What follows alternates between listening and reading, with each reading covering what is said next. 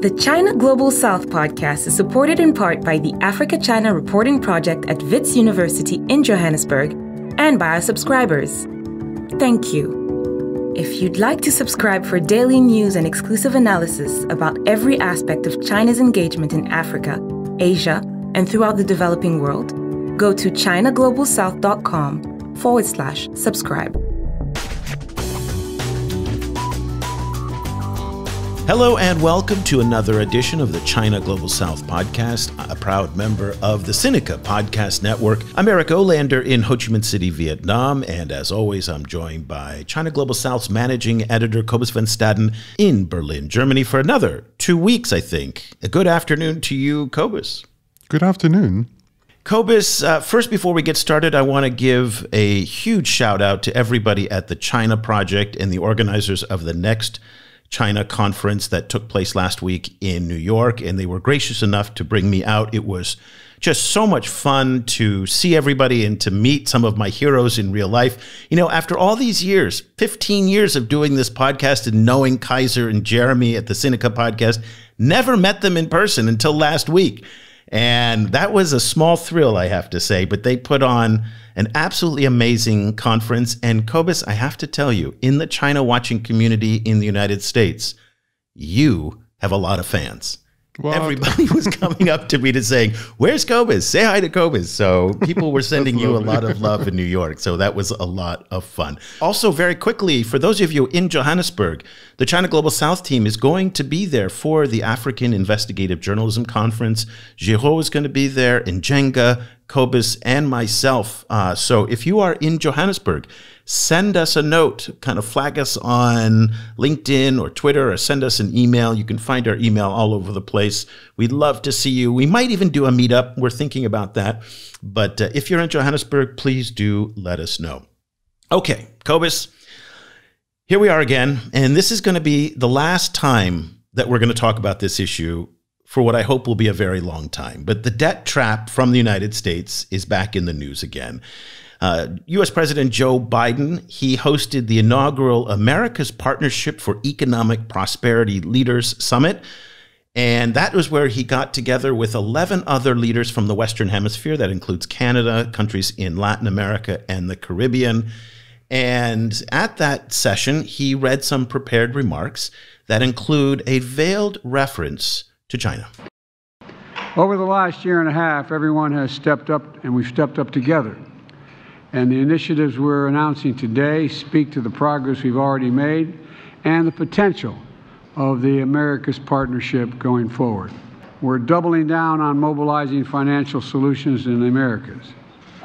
The United States is already the largest source of investment across Latin America and the Caribbean by far. And we want to make sure that our closest neighbors know they have a real choice between debt trap diplomacy and high-quality, transparent approaches to infrastructure and to development. There you have it. That's the reference to debt trap diplomacy, that despite the fact that the State Department at the operational level has stopped using that reference, at the senior level, both in the government itself, the Pentagon, as well as in the legislature, is still very commonly used by many senior U.S. stakeholders. Cobus, we dedicated a lot of our newsletter today to this issue, in part because we wanted to almost write the final word on this for us. This has been about 10 years since the narrative has been around. Over the past 5 or 6 years, any number of the highest quality research institutions in the United States, in Europe, and even here in Southeast Asia have done extensive studies into China's lending practices, and they have found a number of problems with it. What they did not find was the debt trap narrative and the meme as it's been laid out by the United States. So just to be clear, to remind everybody, what the United States is saying when they promote the debt trap idea is that the Chinese are intentionally using loans as a way to load up a vulnerable country, and so that they can later on either exert political influence over that country or to even extract concessions in the form of, according to the narrative, not according to facts here, in the form of either assets or even territory. We have seen extensive research by Professor Deborah Braudegum at Johns Hopkins University. Boston University's Global Development Policy Center has done work on this. Data at William and Mary, Chatham House in London. The list goes on here. There's an institute in Singapore that's done a lot of research on lending in Southeast Asia, and all of them, we detailed in today's newsletter, excerpts of it, are available on the first page of a Google search under the words China debt trap. And so it begs the question that if this is available on the first page of a Google search, and the United States is continuing to use it, and remember, he did this in prepared remarks. So this was not an off-the-cuff comment that he just kind of winged. Someone at the National Security Council or on the presidential staff wrote a speech, included that in the talking points, and then included that into the actual final script. Cobus, you wrote about this in the column for today's newsletter. You also wrote about how it damages U.S. foreign policy that the United States continues to talk about this. What say you? I do think it damages US foreign policy because it makes it look like good quality information is not reaching the president. It also makes it look like they are stuck in narratives that it's impossible for them to move. And that then confirms a view that we know is a prevalent problem in the US. Like I looked at a recent CNN poll that found that 69% of Republicans still believe that the 2020 election was illegitimate. So, so we know that these narratives are now kind of settling in, kind of in a semi-permanent way within the US system. And it makes it look like that's also true for the US foreign policy. More problematic even than that, I think, is that it essentially sends the message that the main thing that a lot of Global South stakeholders want, which is reform of the global financial system and at least some kind of acknowledgement of how broken the global financial system is, particularly as, climate change is barreling down on us, is not going to come from the US. Like the US isn't interested in global financial reform, that they're happy with the system as it is, and that they are therefore kind of willing to gaslight people a little bit in order to make them play ball. That is essentially the message that I'm seeing from it. And then what I think is even more, kind of problematic after that is that it then feeds into a huge conversation in the Global South around this kind of theme of Western double standards. I mean, you can have 1,000 hours of conversation in the Global South by just shouting Western double standards on the side of the street and then letting people go, And this is happening particularly in the same week as first the US kicked out a bunch of African countries from the African Growth and Opportunity Act, for very solid reasons, coups and a horrifying anti-LGBT kind of legislation in Uganda. But it's not taking into account that a lot of similar issues are happening in the US, like on the LGBT side particularly, but it's also not taking into account that all of this is happening while the US is also providing a lot of cover for Israel in what is increasingly becoming an extremely problematic situation in Palestine. So the Global South is increasingly kind of cohering around this kind of narrative of US/Western double standards, and nobody is playing into that more than China. China is leaning into that. That is increasingly becoming China's core foreign policy, prerogative or not prerogative, like kind of paradigm, kind of through which it engaged with the rest of the world. And this debt trap kind of little slip in just strengthens that. Yeah, it was a real passing remark. And so, Cobus, just to pick up on some of your references that you made in your column today, we asked the question, is that if it's so easily accessible to find out what's really going on regarding Chinese lending in the Global South and in developing countries, how is it possible that this kind of information is making it into a president's speech? And we identified three possibilities. Again, no one really knows. Maybe they do know, but they're not saying publicly. But we looked at three things. Number one is that it's an accepted truth. We wrote that the sky is blue, grass is green, and China is a predatory lender. That's just the common wisdom now in Washington, and there's no nuance to that understanding. And so when he says it, everybody in Washington goes, yeah, that makes sense. And so that doesn't raise any flags. No one even bothers to check Google or to check what Boston University has written or what Deborah Browdegum said or what Chatham House has said or the fact that it's not backed up by any evidence. It's just an accepted truth. Another one, and this is what you referenced, is that it's bureaucratic paralysis. We know from some of our conversations with U.S. government stakeholders that at the operational level, they are no longer using this reference. The people who are on the ground doing a lot of the work have said, yeah, this isn't a thing. They've communicated that back to Washington, but it's not making it up the chain of command. And that shows a rigidity in the policymaking process. This shows a policymaking infrastructure that is incapable of adapting to new information and new realities. Interestingly, this was a point that Kishore Mahbubani, the former Singaporean ambassador to the United Nations, wrote in one of his books, that the U.S. policymaking process is so rigid now that it can't adapt. And I think this is a good example of that. When new data comes in, it can't pivot, because we have been on this talking point since Hillary Clinton was Secretary of State. I was in the DRC when that happened, when she was saying those things about the Chinese all the way back a decade ago. And then the last one, and Cobus, this comes from you, and I'd like to get your take on this, that at some point, whether it's because of intentional or ignorance, it becomes misinformation, okay?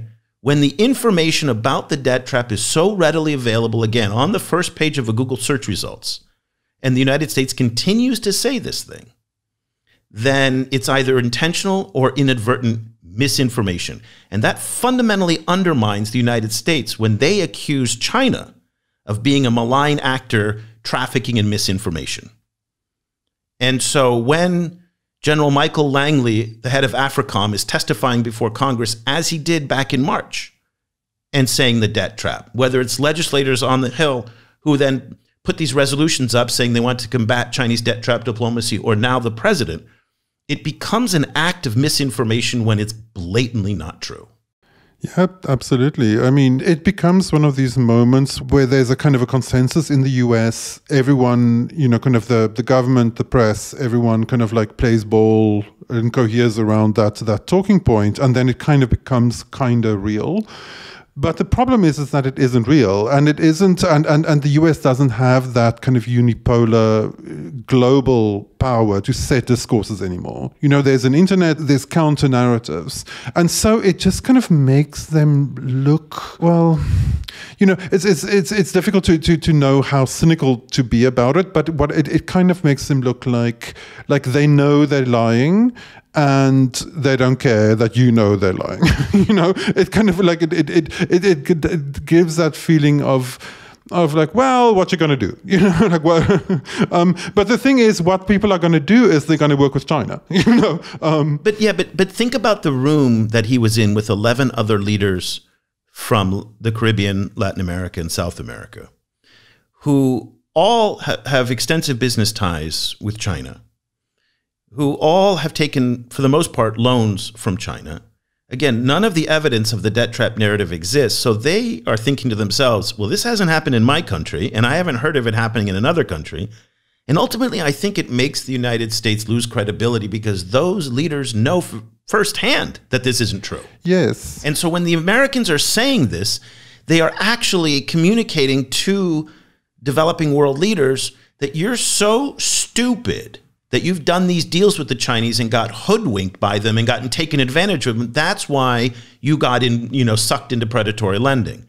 And now, let's be clear here. All of the research that we've cited as disproving the debt trap also highlights the role that corruption, malfeasance, and incompetence played in a lot of Chinese lending. It's just not the debt trap narrative.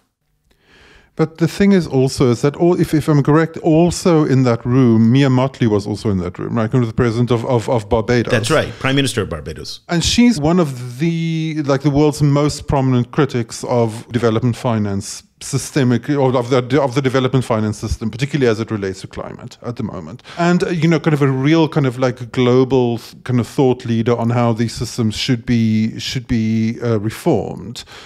So, she, more than anyone, knows that the reason these countries work with China and the reason why they frequently take bad deals from China is because they don't have any other options. And it's because the global financial system is so broken that China is frequently the best option of a bunch of bad options. So for her to kind of just be sitting in that room, hearing the debt trap thing go by, in the first place, I mean, she can't be surprised because she's been in that room before. But also, the message it sends is, we know what your problems are and we don't care. We'd prefer to raise other fake problems rather than discuss your actual problems. And as a leader of a global south country, you really don't need to hear more than that.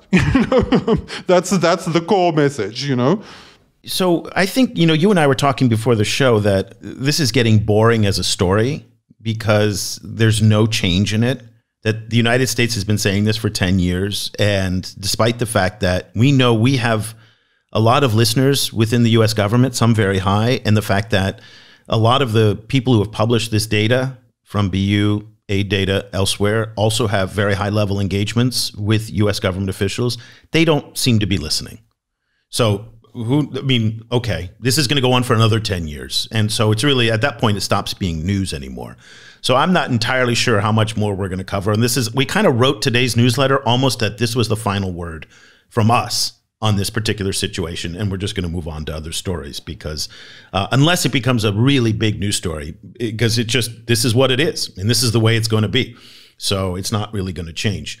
Again, one of the other aspects of what Biden said was this reference to high quality infrastructure. And this seems to be another critique of the Chinese.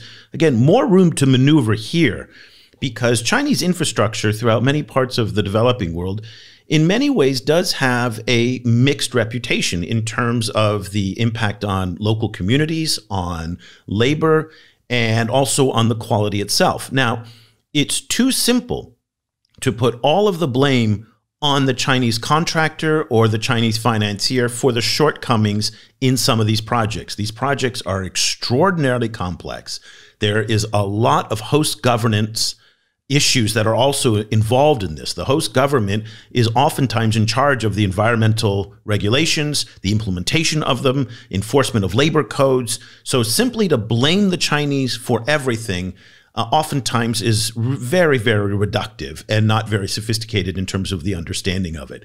But there's a fascinating new report, Cobus, that you helped actually to contribute to. So in today's show is going to be a little bit weird, where you're going to be both a key guest on it, but also a key contributor to it and the questioner of it. Unfortunately, I wasn't able to join your discussion, but you joined some of your colleagues in the research on this report that was produced, and it's a long list. Bear with me here. And this is what makes the report so interesting when you hear the different parties who are involved.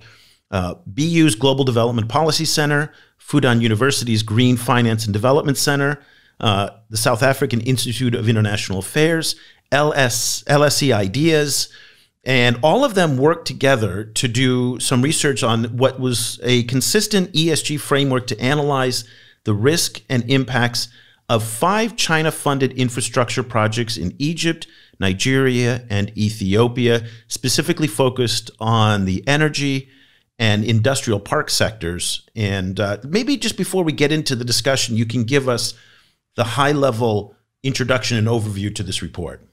So the report essentially wanted to try and look at how effective the implementation of ESG principles, so this is environmental, social, and governance, standards have been in Chinese projects in these 3 countries.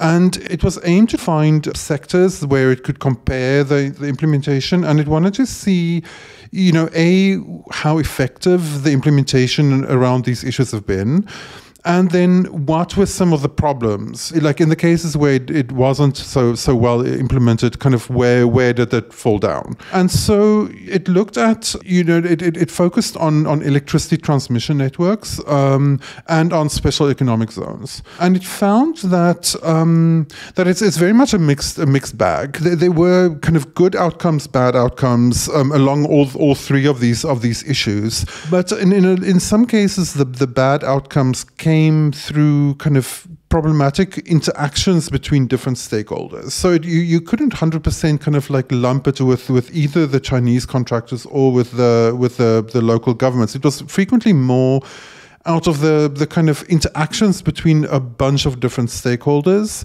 And in some cases, kind of where it was also problematic, it was problematic in ways that fall slightly outside of the ESG framework. So it then raises questions about like ESG is of course very important, but from the recipient government side, there's also the issue of wanting to increase employment, for example, right? So it's not only an issue of how well these kind of standards were implemented, it was also an issue of whether it actually created jobs, and which then is puts a slight, like it means that people like, for example, the European Union is very, very obsessed with ESG standard setting, so they come from a slightly different place than, say, the recipient governments. So it also then becomes a kind of a discussion of whose standards should count and how do we pull everyone kind of on board, kind of to make sure these projects work better. So in addition to Cobus, there were a number of the heavy hitters really in the China-Africa research space who contributed to this report. Our friend, Professor Chris Alden at the London School of Economics, Ke Tang, who is a Global China postdoctoral research fellow at BU, and then Cecilia Springer, who was previously the assistant director of the Global China Initiative at the Global Development Policy Center and is now a principal at Global Efficiency Intelligence in Washington, D.C., and our old friend of the show, Christoph Nedopil, the founding director of the Green Finance and Development Center at Fudan University and now director of the Griffith Asia Institute at Griffith University in Brisbane, Australia. Cobus, that was a mouthful, all of those different names, but we had a chance to, again, speak with Cecilia and Christoph to dive into the report. Let's take a listen now to Cobus's conversation with Cecilia Springer and Christoph Nedopil. Christoph and Cecilia, thanks so much for joining me. It's so cool to speak with you. Maybe we can kick off with just kind of setting the scene a little bit. Kind of ESG, or like environmental, social, and governance impacts of projects have become a kind of a buzzword over the last few years, but it's also become a political target. To a certain extent, there's been kind of anti-ESG campaigning, particularly, on the Republican side in the US, for example. So, Cecilia, I wonder if you could just kind of give us a kind of a temperature check in terms of where are we in ESG implementation and thinking in the world broadly? Thanks, Cobus. Yeah, I think right now is a very sensitive time for ESG. I think the idea of focusing on environmental, social, and governance standards and investment initially, has enjoyed a lot of uptake and is now a very mainstream concept. But of course, with exposure comes some pushback. So as you mentioned, here in the US, a lot of critics are saying that ESG motivated investing, it's more political than based on sound business or investment decisions. And not only that, but there have been some controversies around how difficult it really is to measure whether or not a project or even a portfolio is performing up to standard. And so there are some political concerns, and then there are some sort of legitimate related measurement concerns, which is one of the reasons why we delved into the research that we did about Chinese ESG investments in Africa. But theoretically, I think, the idea of ESG can help investors screen projects, can help create standards that improve outcomes. But at the moment, it's become, at a high level, a very troubled concept in many places. And, just to give a little bit of context for the project, I wonder if you could just outline, which countries we looked at and what the particular kind of questions that we asked. Sure. So the motivation for this project was looking specifically at Chinese investments in African countries and to what extent they were performing in terms of their ESG practices relative to the risks that they were facing. So to boil it down, are development projects financed by China and Africa meeting stated ESG guidelines? And so this is, of course, very difficult to do across an extremely diverse continent. And so what we did was we focused on a couple of countries and a couple of sectors where there is a very large concentration of Chinese investment. And so those countries were Egypt, Nigeria, and Ethiopia. And we also looked at two sectors, the energy sector and then industrial parks. And our rationale behind this was that energy is, looking across sectors, the largest destination for China's infrastructure finance. And then industrial parks represent kind of the manufacturing sector. We were looking to get a little bit more specific than just manufacturing in general. But obviously, industrial parks can hold a wide range of different kinds of manufacturing activities, and they're also specifically highlighted by many countries as, areas where there's sort of a concentrated focus on development, economic development, special economic zones, and so on. And so you'll see that we focused on a couple of special economic zones as our case studies. So by having these case studies across countries and sectors, we were able to get at our big question of overall kind of ESG performance, a more granular level. And Christoph, when one speaks with some Western policymakers and other stakeholders, it's easy to get the impression that there's zero interest, in China on ESG issues at all. But you've been personally also involved as, kind of in your work in helping to shape some of those standards in China. So I was wondering if you could talk a little bit about where China is ESG-wise. Like, what has been the evolution of ESG standards, particularly focusing on kind of overseas outward-facing projects? First of all, it's great to be back, and I think also great to be here with you, Cobus and Cecilia. So the question, I think, is also very good. China has been criticized for years, and particularly since the Belt and Road Initiative was initiated in 2013, about poor environmental and social and governance standards. And particularly at the beginning, it was very much related to environment, climate pollution through its coal-fired power plants, social aspects of employment or relocation, forced relocation of people in order to get projects done. And in terms of governance issues, corruption was one of the big sore points, I think, from a Western perspective. Over the years, I must say there has been a lot of improvements. Also on the whole ESG front, the drive against corruption within China has also very much affected its outward engagement. So talking with stakeholders in China, kind of almost blindly and naively, me asking, it's like, yeah, so you get the deals done.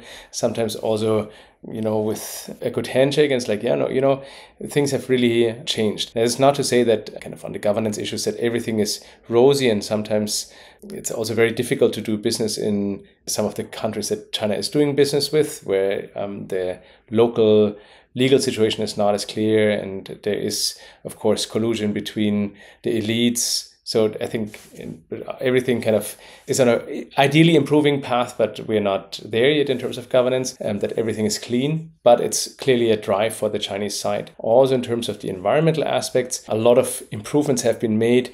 We had, and I think we had talked about this before, we had previously, for the first years, of course, always this idea, let's build a green BRI, and there was a lot of policy documents that lined out that green BRI is very cool, but the implementation guidelines were absolutely missing, and the definition what it actually means to be green were missing, and that left a huge gap where Chinese companies were allowed to use local standards for environment. And if you have, again, very weak institutional environments in some of the BRI countries, that meant that pretty much there was no environmental law in place, or at least not implemented. And over the years, China has come up with significant guidelines for enterprises, for financial institutions to understand first of all, what is green?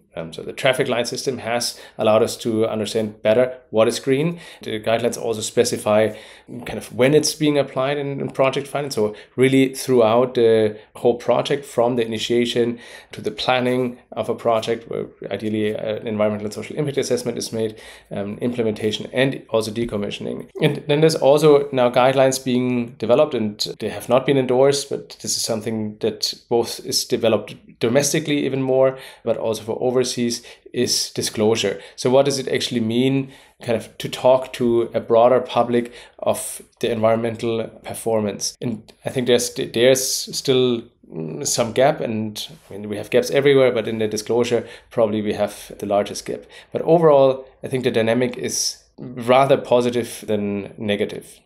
That's very interesting. And so with all of this regulation and guidelines coming out, how are those interacting with recipient country regulations? Because in the past, there was always this idea that essentially Chinese companies just conform to or make it work, kind of like in whatever kind of regulatory environment they find themselves in. Has that shifted a little bit now that there's more of these kind of proactive guidelines coming out?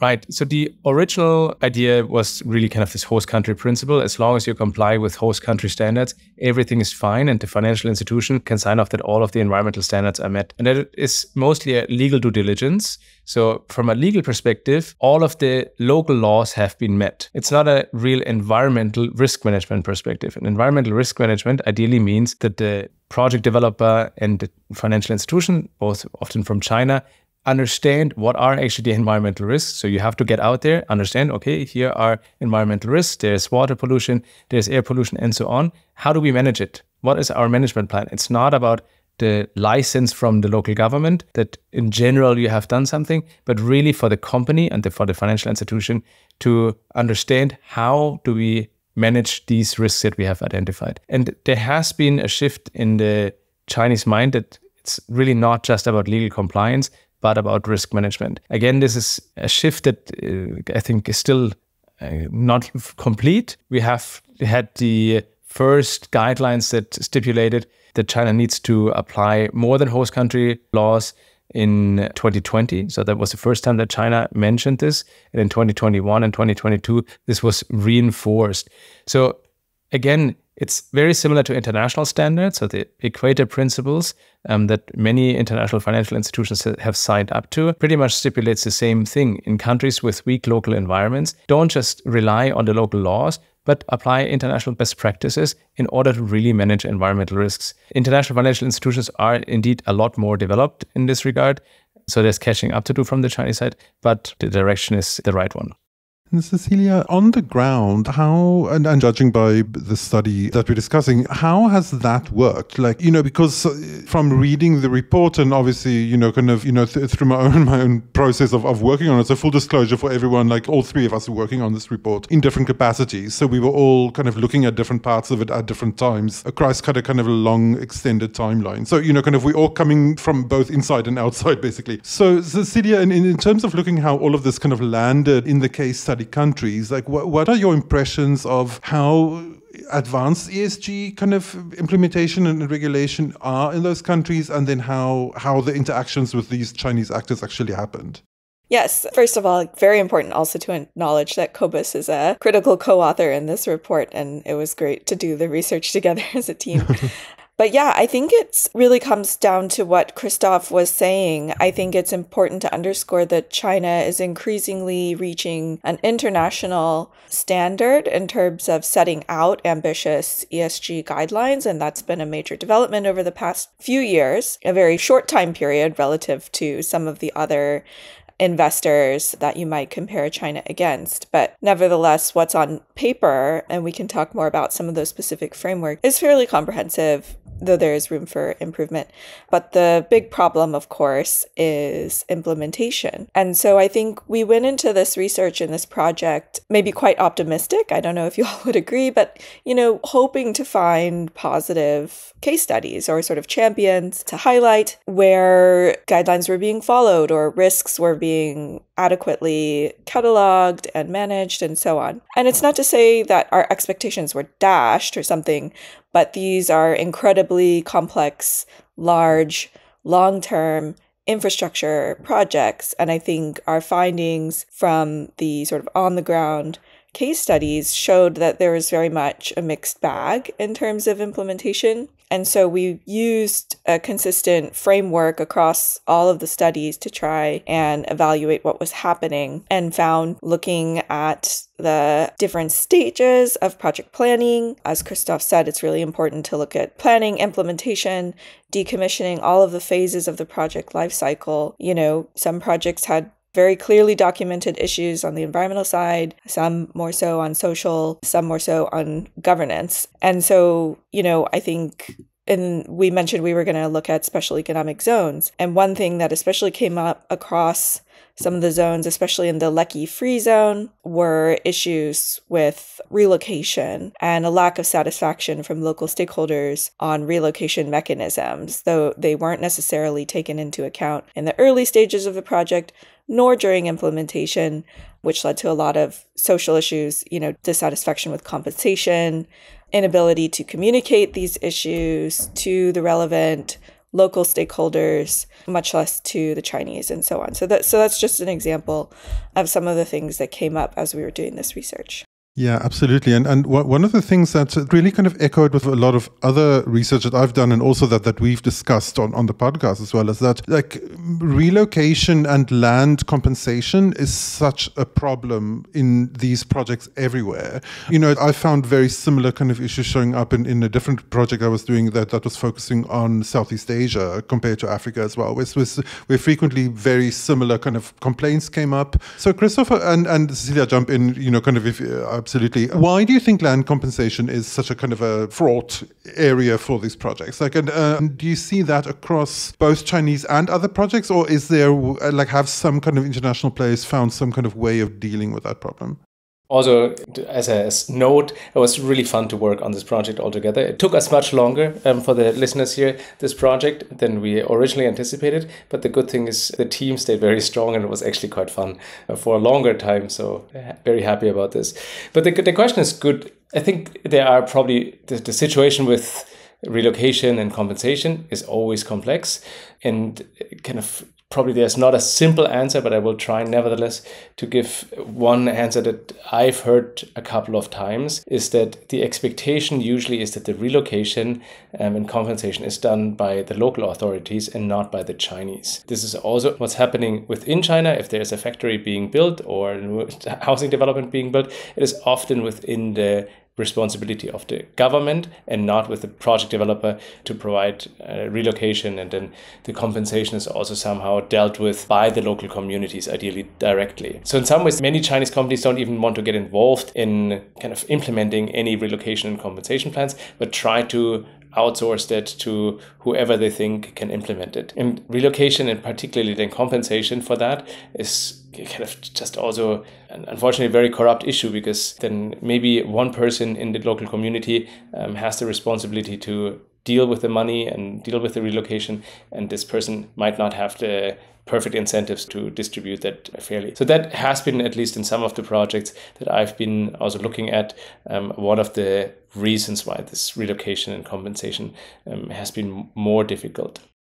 Cecilia, is there ways in which, you know, particularly kind of foreign entities like Chinese companies, for example, are there ways that they can find to smooth that process along? Because so frequently, you know, with these disputes, that kind of sets up the, you know, kind of a big fight with the local community, which can turn messy very quickly, you know, and which then is frequently kind of spun in international media as a local community resists Chinese project, you know, frequently kind of like leaving out all of the different middlemen and government officials and so on who were also involved in the problem. Like, what are kind of ways that external actors can make their way around this issue?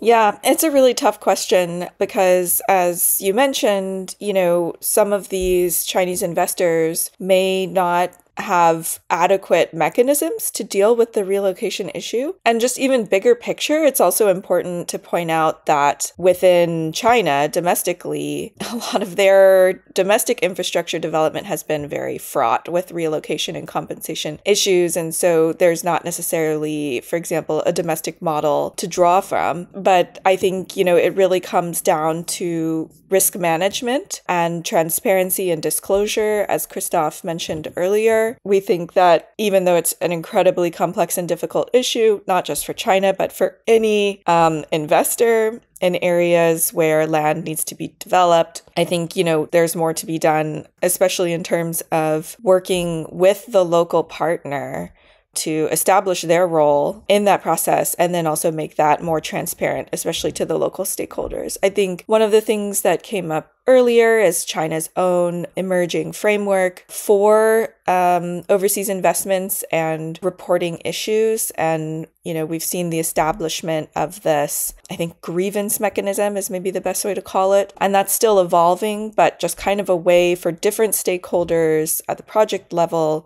to report their concerns upwards to the level of, Chinese investors and financial institutions. And so I think, having those channels of communication open and then also making it known how to use them is going to be a really important step in the future. Yeah, I fully echo actually what you're saying, Cecilia. I think both transparency and the grievance mechanism, so stakeholder participation in this project development and project implementation phase is extremely important to get the buy-in and the trust from the local communities. And there's a lot of, I think, steps that can be improved. The grievance mechanism has been kind of in the discussion for a number of years now in China. The grievance mechanism, I think, for some of the listeners that are not familiar with it, means pretty much that local stakeholders that are affected by this project can voice their anger, their problems that they encounter, ideally to the financing bank. That's one of the grievance mechanisms, or even to a central authority in China. That was the original idea. And this grievance mechanism is still not fully implemented. So there is not really a voice that the people can, or kind of anger that they can voice to some higher authority except domestically or to the media. And then if it's going to the media, the social unhappiness, the local unhappiness really becomes public. And this is ideally something that the developers, Chinese developers or international developers, want to avoid because nobody wants to have bad headlines. One of the big balancing acts that one sees with these projects is the need, on the one hand, to be ESG responsive and to have good governance, but on the other hand, to actually also create employment. And that, there's this very strong political pressure in recipient countries for these projects, particularly, things like industrial parks, to actually attract investment and then particularly to translate into jobs on the ground. And in some of these cases, we've seen a mix of, like a kind of a mixed bag of results, where on the one hand there were some jobs created, but then also there was some kind of lapses in labor law and a lot of not necessarily very happy employment kind of created. So I was wondering, in doing this kind of study, how one weights those different concerns and how one should think about the employment and job kind of creation, aspect of these projects in the frame of ESG. Yeah, so I think that questions of employment and labor standards and so on, we sort of categorized into the social and to some extent governance parts of ESG. And while we didn't necessarily place more weight on one sort of criteria than another, I think it was really, really interesting what we found in some of the special economic zones. For example, when we were doing the case study in Egypt, the TEDA Suez Special Economic Zone, which is a very large area and has been operating, I think, for longer than the other special economic zone that we were looking at. We found a mixed bag, as you mentioned, but also some potentially positive examples where local content requirements, so essentially setting the guideline that a certain number of workers had to be local, and not only that, but they had to receive training in the event that this threshold ever dipped below what was needed. So building up a local workforce in order to meet that requirement, had some positive impact and, was able to be carried forward. And at the same time, because the special economic zone is so large and, there are lots of different companies operating there, this wasn't necessarily a universal standard across the zone. And so, according to some interviews, there were issues with low wages and long working hours, lack of social insurance, and so on. And this led to kind of high turnover rates and not the kind of stable jobs associated with, broader economic growth that might be desirable for especially the Egyptian side of the project. So there were some positive examples based on specific companies, maybe maintaining better employment standards. And then there were also counterexamples. So it is, very complicated and plays out differently, within a specific project, within a specific zone. That being said, I think one of the really interesting things that this research and this report highlights is that at a very broad level, Chinese investment in Africa has brought benefits and risks. And so we kind of review studies that are maybe bigger picture than ours. We were very case study focused, but looking across, hundreds of projects and kind of summarizing what we've learned about that, we do find that there are, many economic benefits that Chinese investment in Africa has brought, contributing to macroeconomic growth, providing jobs, and doing so on a scale that's much greater than, Western investment has been in recent years. And I think we can talk more about that, but, those also come with many, many risks and obviously the environmental risks and then social and governance risks. That's exactly why we wanted to write the report and look into those risks at a more project level, at a more granular level.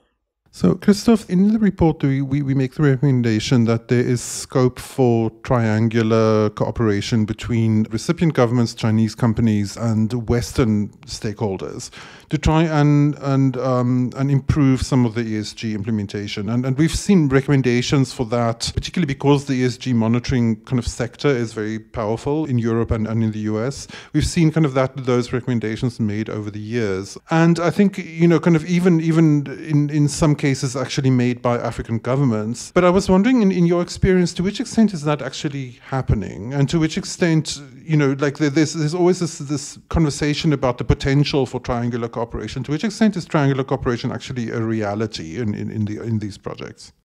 Right. So indeed, I think this is a recommendation that is kind of established in some ways. So we didn't really come up with, in this case, nothing too new. And the goal of such triangular coordination and cooperation is really to apply more experienced companies to support Chinese companies to improve their ESG standards. Also, kind of as an explanation, the idea in this trilateral cooperation is really to co-invest. So it can be a Western financial institution and a Chinese equity provider, or it can be a Chinese and a Western financial organization actually having a syndicate and financing a Chinese project. So as long as there's a Western investor in there that wants to apply these equator principles, which is, I think, the typical standard of Western companies, then kind of the standards would be higher also of Chinese projects. So that's the simple thinking behind it. Now, in practice, this is actually more difficult than just kind of saying, let's co-invest. We have some examples where Chinese developers really co-invested with Western financial institutions or equator principal financial institutions, or even multilateral development banks, where the multilateral development banks like the World Bank or the Asian Development Bank also have very, very high ESG requirements and standards. These projects are fewer than we hoped they would be, or kind of I'm aware of kind of only a handful of projects.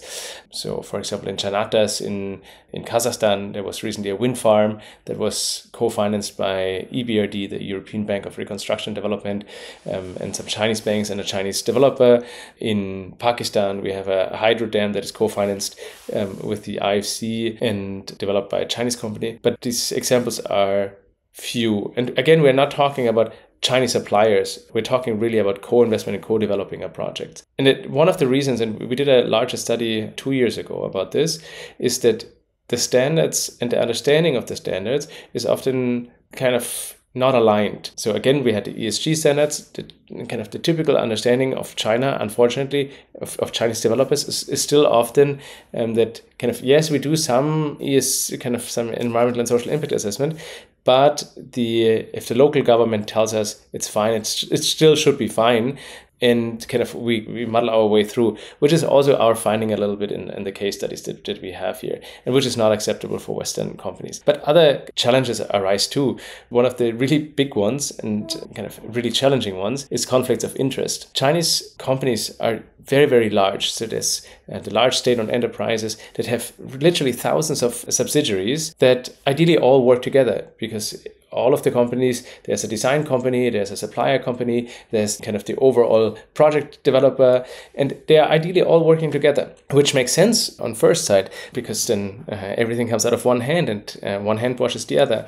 But that's exactly also one of the big concerns of Western financial institutions that want to get involved in such projects, that there is this secret handshake understanding between different parties in a project that should be kind of at arm's length, meaning there should be clear control and clear separation of responsibility in a project, which is then not the case if everything is colluded, if all the parties work together. Just imagine there's a design company that designs, and then there's the implementation company that implements and constructs everything, and there's a mistake. Who's going to be responsible for it? Everybody's trying kind of to hide the mistake because it's in everybody's interest. Whereas if the parties were separate and at arm's length, there should be a clear assignment of responsibility. And this conflict of interest in terms of just governance structure is, for example, one of the challenging findings that we had. We had altogether 9 reasons why it's so difficult. But one thing kind of I want to say, what's interesting in third-party cooperation, which we might see over the next years, is actually not Western financial institutions, but potentially even, for example, Middle Eastern financial institutions or state funds that have sovereign wealth funds that have pretty deep pockets are also very experienced and interested in infrastructure development. So instead of the Western companies and Western financial institutions, maybe more aligned countries with China, like Middle Eastern countries, might provide more co-financing opportunities, which is unclear in terms of effect for the ESG standards. And I would just add on to the discussion of triangular cooperation that I think there's a couple of different levels, representing different extents to which China could engage in triangular cooperation. I think co-financing is one of them, potentially the most important one in terms of determining project outcomes. And we have some forthcoming research looking at instances where China co-financed, or where a specific Chinese financial institution co-financed with one or more other partners. And we're finding that working with international institutions does lead to better environmental outcomes, which is quite interesting, representing the hypothesis that Christoph kind of introduced about the idea of learning or kind of rising to the highest standard adopted across the institutions involved. That being said, I think the current level of China sort of directly co-financing is quite low. We were seeing around 15 to 20% of the thousands of projects that we looked at were co-financed, and not just with international institutions, but co-financing in this case meant, even multiple Chinese institutions working together. So if you're looking at actual co-financing with either an international institution or host country institution, that number is even lower, maybe less than 10% of Chinese projects. And so, when used to going it alone, then there's a lot more opportunity for learning if co-financing were to increase in scale. But as I mentioned, I do think there are multiple levels to triangular cooperation. And, given that China is involved in so many projects as a contractor, I do think it could be quite interesting, maybe for part 2 of our research together, to look at what happens when you have maybe local or international financiers and then a Chinese contractor, and how that contractor may learn or potentially share practices because they are so crucial to those beginning stages of the project. So I think there's a lot of interesting ways to look at triangular cooperation, and there are some examples like the Kipeto wind farm, where, China was involved as a contractor, and then there were co-financiers from the US and other places. And that was in Kenya, where it would be very interesting. I would love to add a case study on that and look at how things are playing out on the ground.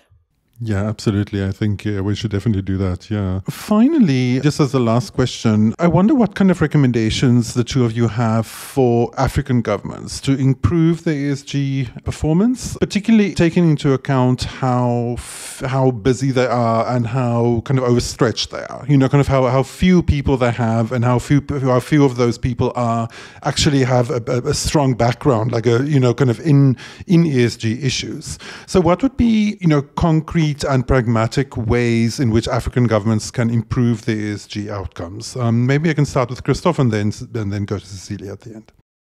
Yeah, I think that's a very good question that in some ways we have been trying to answer and for years, and the upgrading of local skills, local capacity to improve environmental and social outcomes, I think has been on the agenda for many years. And there's no Panaeka. I think that's how you pronounce it. Excuse my German. I think the tripartite cooperation and kind of having this can, as Cecilia said, take a number of different forms. And it can also just be that in the planning stage, more international partners can get involved. So it's almost like going to a doctor. If you don't trust one doctor, you take a second opinion. So having this ability to ideally find a second opinion in this as well, it will increase project costs, but ideally it will also improve project outcomes and reduce risks. It's always, in some ways, it's always a question of kind of how much finance do you have in terms of paying for that? How much time do you have and do you want to lose? So if you're really in a hurry, of course, the project will be planned less rigorously and less diligently. And then the third question is, of course, then again, the capacity. If there's strong capacity in the country in terms of regulation and then implementation of regulation, it's much easier than there's none. All of these things can be improved, but there's no quick fixes to any of those. But there's, again, hope that also the Chinese side will just hopefully improve their standards. One of the things that we always like to stress as well, the local communities, the civil society should play a very strong role in determining kind of the outcomes and supporting the project development as well. They usually have a very good understanding kind of what would be environmental issues, and of course are very much involved in the social issues. So giving the local community a voice through public participation very early on is, I think, one of the important ways to also increase the, not only kind of reduce the risk, but also increase the local buy-in to these projects.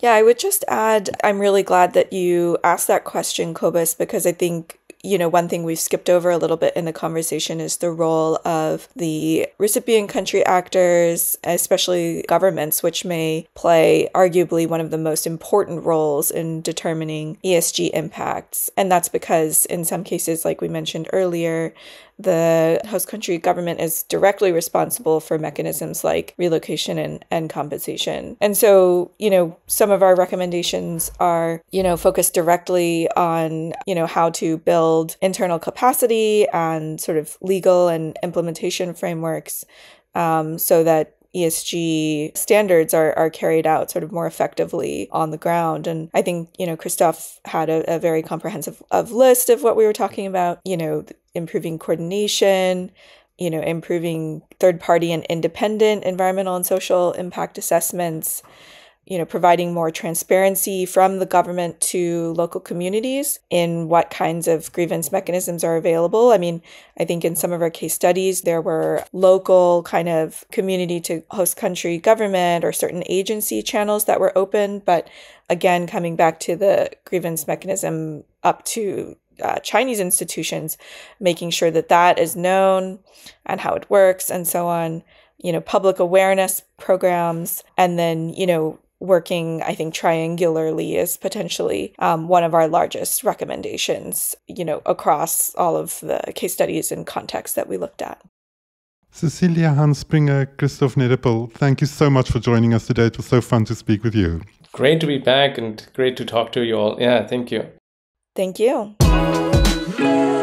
Cobus, the most interesting part of the conversation for me was the reference to triangular cooperation. And in the current climate that we're in, that sounds like something that academics would write in a paper. But the reality is so much more complex because just the politics today are not at all aligned with Western, Chinese, and African stakeholders working collaboratively together. Do you guys really think that there's a possibility that that could happen? Well, one of the reasons that came up is that there is still ongoing calls also from African stakeholders for that kind of cooperation. So, a while ago, Mozambique did an infrastructure project where they explicitly said that they ended up choosing a Chinese contractor for it, and they then farmed out the kind of monitoring and evaluation around ESG issues to a European agency. And, so I think for African stakeholders, it kind of makes sense to pull in like a third party into this, because it kind of takes pressure off the African governments that are frequently quite overstretched.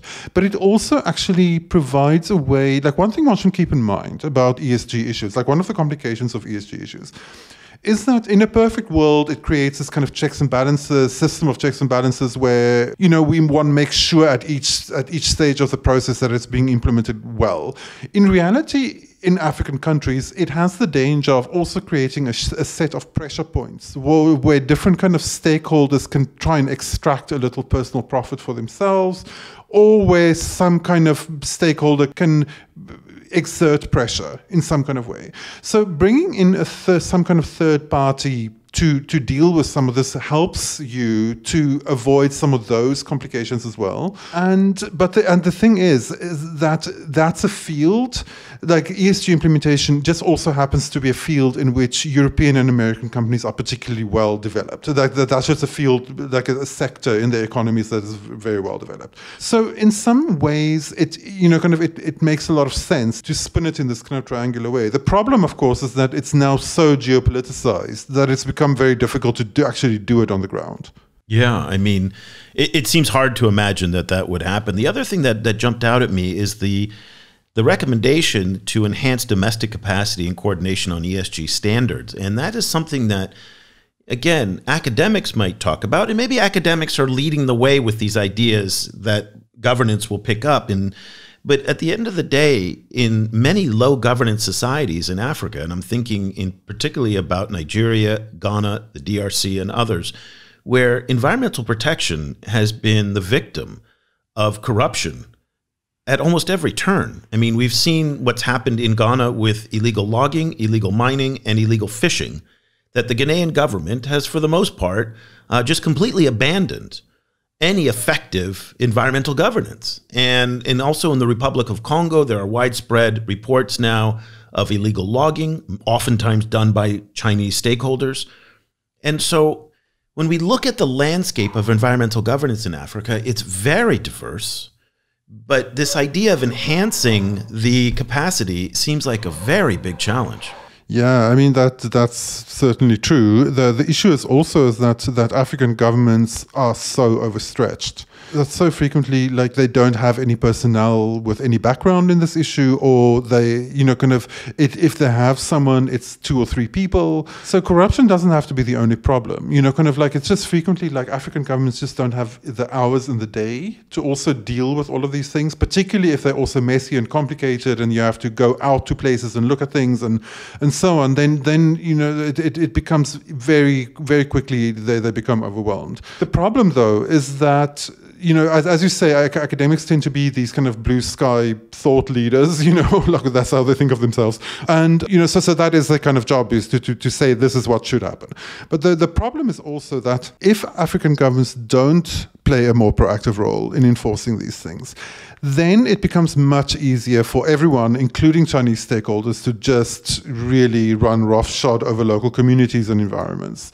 And that this is what we've seen with this DRC logging that you mentioned, is, there's like an NGO raised this horrifying kind of report about like these massive like old growth trees being shipped to China to be, turned into furniture. And then when the Chinese government was confronted with this report, they said, well, we can't do anything if the DRC government, doesn't ask us to. And of course, the DRC government never does.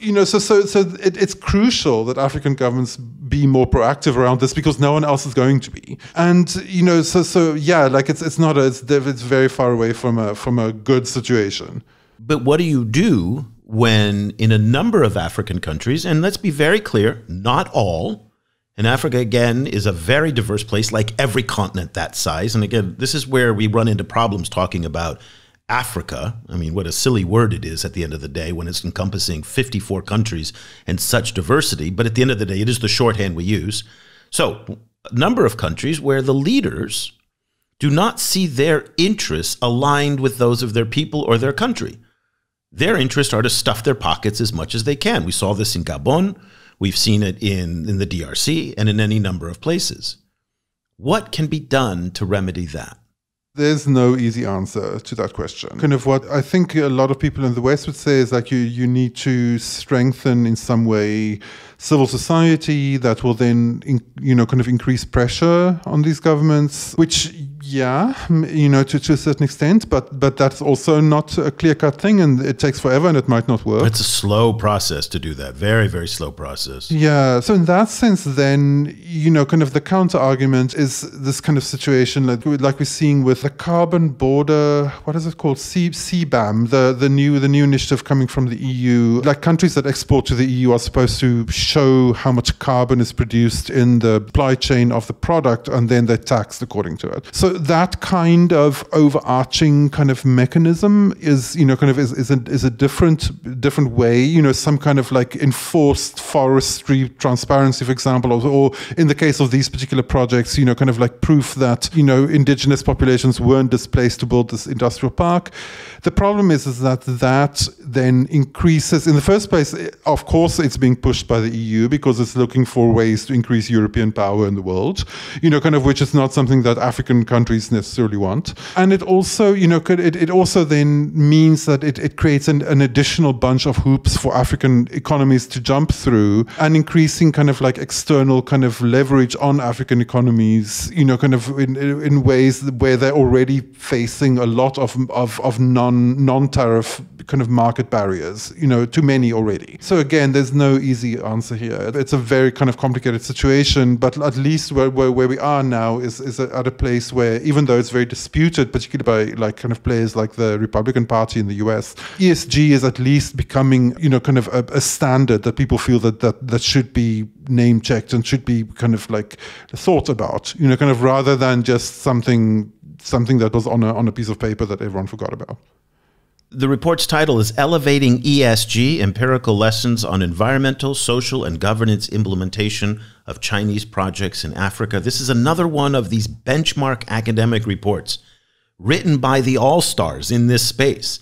So again, what the United States does not appear to be learning from debt, they should be learning from these things. Don't follow the errors of the American ways here, and actually read the research. And this is fascinating research. Congratulations, Cobus, to you and the entire team who worked hard on this report. We're going to put a link to it in the show notes so you can download it and see for yourself all of the fascinating details that they have uncovered. And again, one of the themes that we've talked about over the years on this show is how Chinese companies tend to adapt to whatever level of ESG governance is in that country.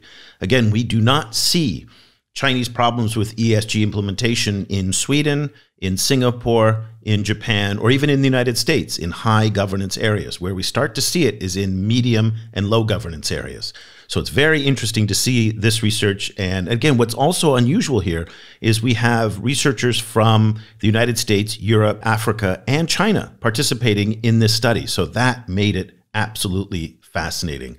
So let's leave the conversation there. If you would like to follow all of the research that we are doing over at the China Global South Project, we've got some great new reports coming up on the nickel supply chain, on quartz, and we're updating our cobalt supply chain. A lot of this is going to be available only to subscribers. We're also launching a new video service coming very soon, and new newsletters just for subscribers. So some amazing new things are coming down the line. And if you would like to be a part of what we're doing and to support the work that we are doing that depends on you to support independent journalism in this space, which is becoming so important now in this era of misinformation and disinformation, as we're seeing coming out of the Middle East right now, just heaps and heaps of it. The work that the team at the China Global South Project is becoming more important by the day, and I'm just so proud of what everybody's doing. And if you'd like to join us and join our community, go to ChinaGlobalSouth.com/subscribe.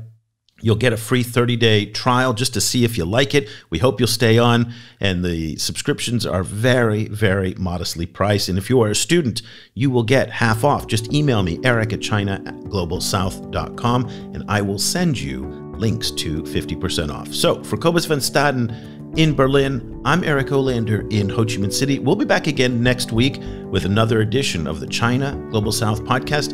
Until then, thank you so much for listening. The discussion continues online. Follow the China Global South Project on Twitter @ChinaGS Project and share your thoughts on today's show, or head over to our website at ChinaGlobalSouth.com, where you can subscribe to receive full access to more than 5,000 articles and podcasts. Once again, that's ChinaGlobalSouth.com.